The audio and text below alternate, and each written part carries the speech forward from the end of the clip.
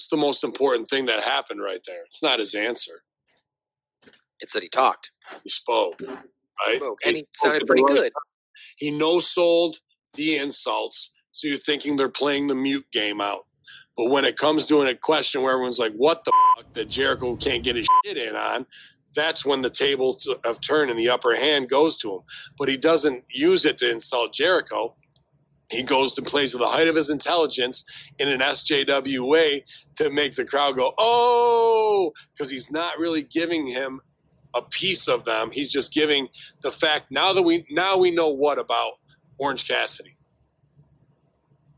That he's somewhat highly intelligent when it comes to global warming and events, and that if he's about that, now what do we think about his character?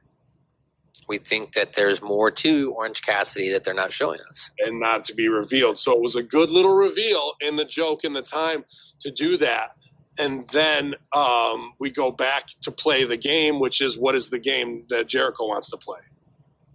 The insult game back and forth are kind of getting in the mind of Orange Cassidy, right? And then we go back to the silent game because I'm not going to sell for that. So what started as slacker silence because of one answer showed that it wasn't slacker silence.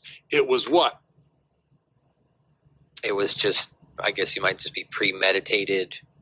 It was a no-sell. I'm not going to sell your shit. No-sell, right. Right? So then I do have something to say, and I'm not just a mute, but it takes the right point for me to say something, and I am in this debate, and I'm not just ribbing you.